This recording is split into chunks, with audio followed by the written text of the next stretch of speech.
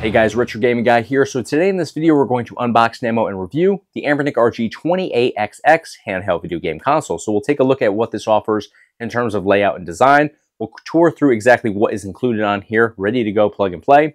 And then of course, we'll test out what is included on here to see if it handles everything effectively or not. Let's dive into it and get started. All right, guys, here is the Anbernic RG28XX handheld video game console box. We'll go ahead and just take a look at it. Very nicely laid out, and it looks like we have the black version. I assume it's actually looks like somebody put a marker on there to kind of check it, so I assume it's the black one. But let's go ahead and open this up. So we do have a micro SD card here dropping out from underneath the lid, 128 gigabytes. I assume this is what we're going to have to insert into this in order to get our games and OS pulled up. So I will say this is a generic 128 gigabyte micro SD card. Just worth mentioning there, it's not SanDisk or Samsung or anything like that. So yes, it looks like the black version of this. I'm going to set this aside. Let's see what accessories are included in here, or cables, etc. So it looks like we have our user manual right here. Go ahead and open this up a little bit. Walks through just basic information here. Also goes through all of your buttons and ports on here. We'll flip this over. So it's in a couple different languages. Go ahead and close this up. I'll reference this if need be. Over here we have our charging cable, it looks like. Let's see what we have. I imagine it's a Type-C to either USB-A or another C. Let's see. Yep, USB-A to USB-C. So the C is going to connect into the actual handheld. USB-A you can plug into a laptop. You can plug it into a computer. Power outlet if it supports USB-A connection. So go ahead and drop that in there for right now. Hopefully it came with enough charge to actually get started today.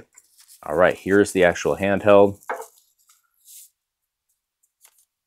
Wow, very, very, very petite. Let's see if we can just wipe that off. Actually comfortable to play though, or at least the buttons are responsive. It seems pretty straightforward here. But yeah, very, very, very, very, very, very small. I was expecting this to be a little bit bigger than this. I knew it was going to be a compact handheld, but I was expecting it to be, I don't know, maybe a third of the way larger than it actually is. This is a 3-inch IPS screen. We have 4-button configuration over here, A, B, X, and Y. D-pad over here on the left-hand side. And then we have start and select. Right here we have our speaker, which I will say, I'm not crazy about the placement of this just because you notice how when I put my thumb down, it's literally going right over that speaker. So do we have speakers anywhere else? It does not look like it. So that could become a problem with the audio, you know, kind of getting distorted or muffled, because literally my finger or thumb rather is covering that up pretty much completely there as I hit the B button, which would be the button that we're probably hitting the most, A or B. B definitely covers it up pretty much entirely. A, not so much. X, a little bit, but you're not tight against that. But yeah, that B button definitely has you pressing right into the speaker there. So let's take a look up here at the top. So we do have shoulder and trigger buttons. Kind of awkward to get to those shoulder buttons there. Trigger's not so bad.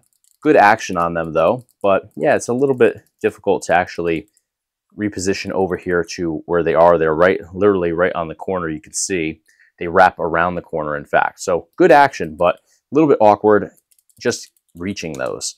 Now we also have a mini HDMI port here, so you could go mini HDMI to regular HDMI and bring this over to a TV or monitor. So that's pretty cool.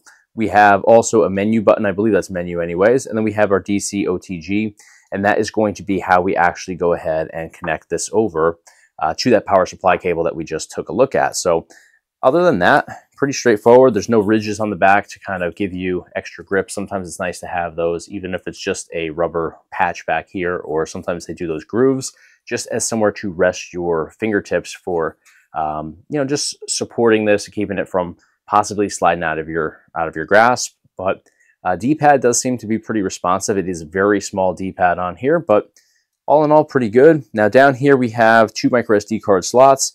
This one has a micro SD card in there, and they have been, I've noticed this with Anbernic's products lately, they're recessing these in a lot more than they used to, which is a good thing. You don't want to dislodge those or eject those during gameplay. It will almost always end up, if you do it a couple times, in a corrupt card. The downside is you pretty much need a tool to eject those. So I'm going to go ahead and grab just a pen. Well, I found a screwdriver instead of a pen. And all you have to do is just simply tap that and simply ejects. So we have a 64 gigabyte micro SD card in there currently. And then we noticed that we had that 128 that was included here separate. So I'm going to go ahead and open that up. We'll just go ahead and insert that into micro SD card slot number 2. Just press that in and you should hear it click into place. So that's pretty much everything that this offers externally. It's a very basic setup. And of course, I actually didn't mention this before, but volume is on the left-hand side. So we got a plus and minus, and it is recessed in quite a bit as well. So you do have to press that pretty hard to make those volume adjustments. Then over here, we have our power and reset button. So I'm going to hold the power button and we're going to fire this up. We'll see what's included on these micro SD cards, and then we'll test it all out. All right, guys, so here we are loaded up into the RG28XX. So we have, as we land in here, we have 2 different sections actually for each of the micro SD cards. So if you have the 64 gigabyte, you're going to have your game rooms as well as your RetroArch game sections. And if you have the 128 gigabyte version as well, you're going to have both of those for that one. So if we were to select these, actually before we do that, I'll show you guys, we have the favorites section here. We have our history that's going to pull your recent games you've jumped into. We also have the search here, so if we actually jump into search, you can search for your favorite titles. So if we typed in like Indiana Jones, for example, you can see over here it starts populating in the list, and we have Indiana Jones and Last Crusade in here 4 different times. That's because there's multiple versions of it. But we'll back out. Continuing on, we have the App Center over here, and we also have settings, and this is where you'd actually go in here and you could adjust your backlight brightness, you could adjust date, time, language settings, RetroArch settings, icon settings, background settings, and if we scroll all the way down, this is how you'd actually reboot or shut down as well. So you'd hit shut down and confirm it with yes. That's going to be the safe way to actually shut everything down. So we'll back out of this. Now I want to show you guys what I was showing you before. We have our game sections here. So obviously we have game rooms and we have RA games, and you're going to be able to select which micro SD card you enter into for each of these. So basically, if you have 2 micro SD cards like I do, down here we have the 64 gigabyte and the 128 gigabyte, you're going to have essentially 4 different game lists. And there's going to be a lot of crossover on here as well. But let's go in here to the first one here, which is game rooms. If we jump in here, you can select between micro SD card 1, which is the 64 gigabyte, or 2, which is the 128 gigabyte. So we'll go into the 64. We have PS1 in here, vertical, arcade, Capcom System 1, 2, and 3. We have Neo Geo, FB Neo, MAME. We have Game Boy Advance, NES, Super Nintendo, Sega Master System, Mega Drive, Sega 32X, Game Boy Color, Game Boy, as well as PC Engine, Neo Geo Pocket Color, Game Gear, and WonderSwan Color. So you're going to have the same thing over here if you went into TF1. You're just going to have more titles. So PS1, for example, 137 titles versus just 29 titles. So massive difference, and that's where you're going to see the majority of your difference. Capcom System is going to be identical regardless. Vertical arcade over here, we have 154. Over here, we have 154 as well, so those are comparable. Neo Geo, 99 there. 152 over here. So oddly enough, micro SD card 1, which is the smaller capacity, has more Neo Geo, and that's probably because micro SD card 2 over here, the 128, has made more room for PS1. So it's a trade-off here. We're going to have a much larger collection for MAME, as well as FB Neo over here on micro SD card slot 2, whereas FB Neo here has only 473, MAME has only 493, so we're getting a lot more over there in micro SD card slot 2, again the 128. NES, over here we have 432, over here we have 679. Now mind you, I want to point this out before I forget, there's no Mario titles in here, which is going to be unfortunate for the majority of people. I will also say sometimes these are not in alphabetical order, or the alphabetical order sort of jumps around like we're seeing now. We have Z and X titles here, whereas seconds ago, we were in the A titles. So kind of all over the place, but yeah, it's unfortunate that we do not have Mario titles in here. And I think we can all figure out why that is, but same could be said for Super Nintendo. So here we have 1,099. If we go to the smaller capacity card, we're going to have much less than that. we have just $429. So yeah, you're going to see major differences there with your with what micro SD card you're using. But if you have both like this, it's nice. You can get the best of both worlds, but there's a lot of crossover, obviously. Let's back out. Now, if we go into the RetroArch game section, you're going to have the same thing. You can switch between micro SD card slot 1 or 2. So we'll go into the smaller one. And over here, you're going to see PSP, you're going to see Open Board, you're going to see Dreamcast. And then the rest of this, you're going to see a lot of the same titles like FB Neo, or a lot of the same, collections. You're going to see Homebrew is actually a new one in here. MAME was in the other one, but you have it over here as well. You're going to have Virtual Boy here, Atari 2600, Poke Mini in here, Pico. All of those are different from the other section. And you're also going to have MSX. You're also going to have Atomic Wave and Naomi. You're going to have ports, and you're going to have apps. So yeah, it's another kind of confusing way to access more titles. But let's take a look at PSP. So over here we have 11 games for PSP, and they all are full PSP titles. They're not PSP minis, which we do see sometimes with setups where they're trying to pad the numbers. So it's nice that they're not trying to do that here. We have Tekken 5 in here, which is one of my personal PSP favorites. We have Open Board with just 8 games. Dreamcast, you're going to have 12 games here, and we've got Cosmic Smash, we've got Crazy Taxi 1 and 2, my all-time favorite game, Gauntlet Legends, we've got The House of the Dead 2, we've got Marvel vs. Capcom 2 in here, Power Stone 1 and 2, Silent Scope, Soul Calibur, and Virtua Tennis, another one of my favorite titles. Now, this is, again, all on the microSD card slot 1, the 64 gigabyte version. PlayStation, you're going to have just 29 titles here. So if we go over to the second one, the much larger capacity, we have 20 titles for PSP. We have 9 titles for Dreamcast, so that's an interesting one where there's actually some different titles here, but not a major difference in terms of game count.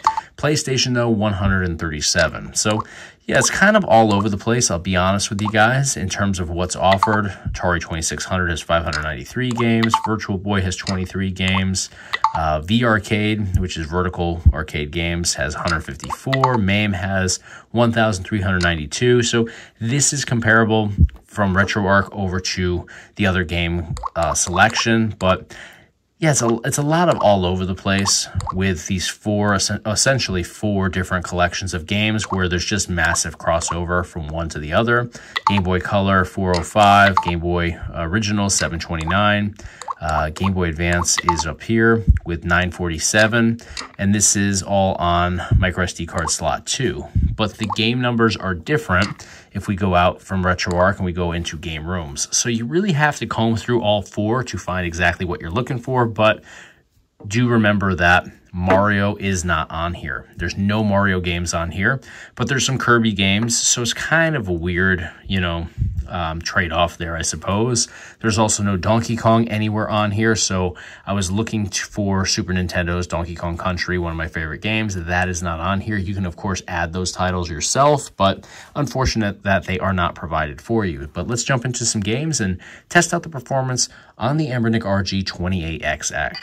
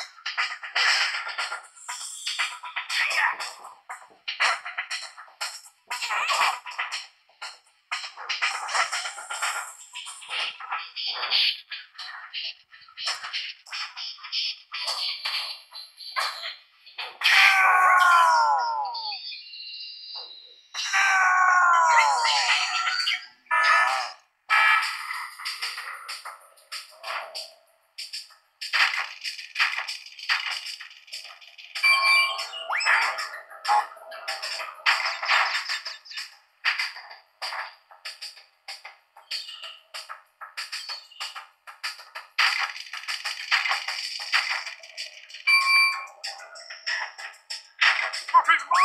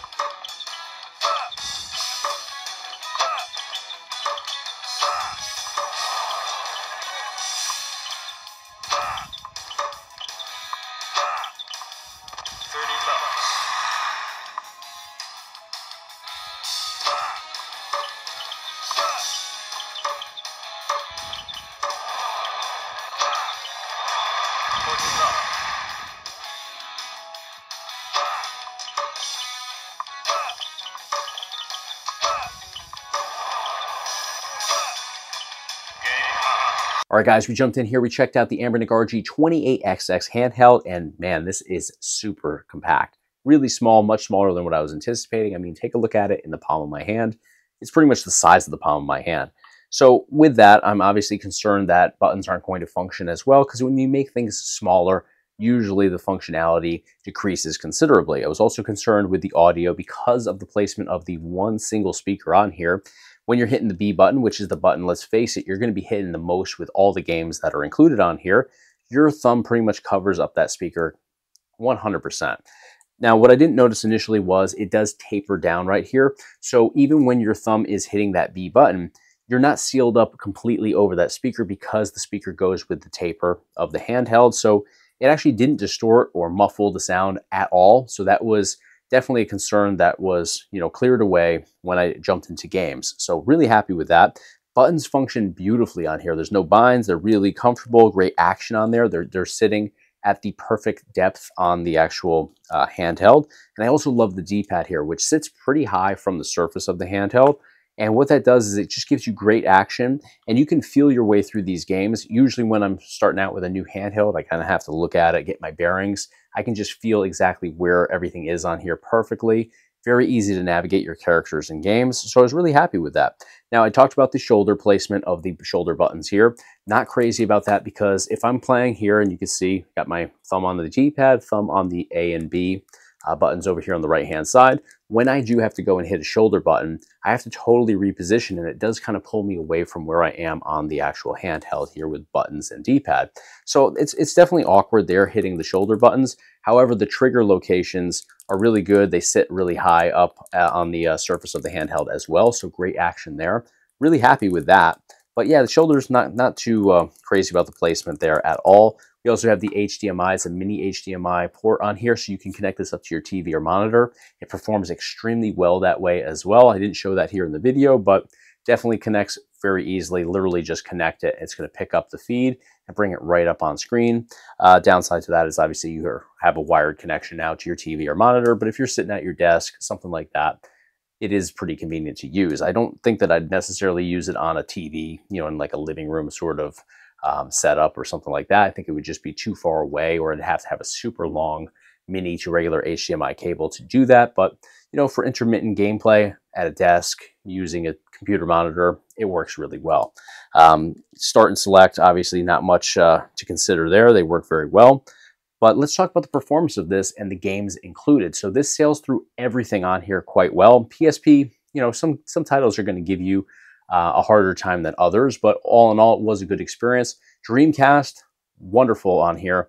I think they did a great job of picking titles that are going to work with this as well. I can't say that every single Dreamcast title is going to be a good experience, but what I tested out with what is included on here was a good experience. Same with PlayStation. So you can get a great experience out of this. Some of those more demanding collections, though, or games that belong to those collections, they're not great for playing with just a D-pad. Like some Dreamcast games, some PlayStation games just don't really translate over well to just using a D-pad, not an analog stick. It's going to be personal preference there, but like playing Crash Team Racing, it was a good experience. It performed extremely well, but it's a little awkward to use a D-pad for navigating and steering rather than an analog stick, in my opinion. It's just a different experience, but for an on-the-go convenient, handheld sort of gaming experience, it's not the end of the world, but worth mentioning nonetheless.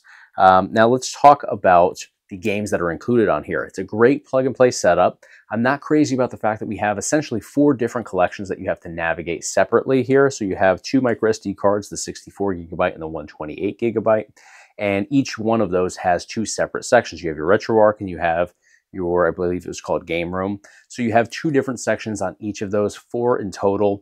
It does make for a lot to comb through. I mean, this video is kind of long because of that. We're going through 4 sections that are more or less the same. I don't think that anybody would really navigate over to that 64 gigabyte section, or card rather, than the 128, just because it's a smaller collection, but there are some differences in the games included. That being said, there's one major issue with the games included on here. There's absolutely no Mario titles. I think we all know why that likely is. However, there's Kirby titles, there's no Donkey Kong titles, so it's kind of hit or miss there with the Nintendo selection. You can obviously add your own games in here, and you probably should do that. So this is a starting point. It's not the end-all and be-all. You can obviously improve upon this. You can remove games, add your own games, but in terms of a plug-and-play option, you're probably going to want to do some tweaking there, because who doesn't want to have at least some Mario titles on their handheld, especially when it performs as well as it does. It's a no-brainer there. So again, I understand why they're doing it. However, if you're going to take that approach, obviously you're not, you're not in the clear because you have Kirby on there. You do have some key Nintendo titles. You just don't have the most popular ones. And some collections for Sega don't have Sonic. But if you go through there, you can locate Sonic. It's just they're not in every single collection. Like Genesis didn't have Sonic titles. Master System did. So yeah, it's a little awkward with what's included and what isn't, but again, you can make the experience your own by adding and removing titles and customizing what is here. So now, would I recommend this handheld? Yes, absolutely. It definitely has some really great performance, and it has that smaller scale if that's what you're looking for. If you're looking for a much larger handheld, then go with the RGB20SX over this. They're going to be comparable in price. Obviously, prices fluctuate these days on what sometimes feels like a daily basis.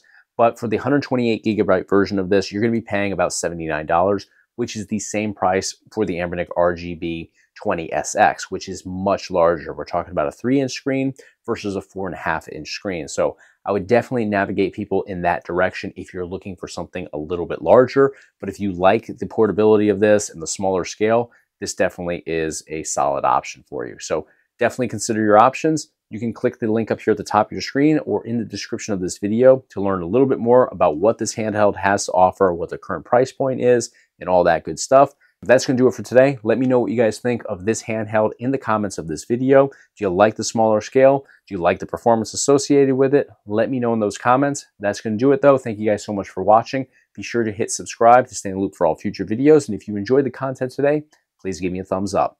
Thanks again for watching. I'll see you on the next one.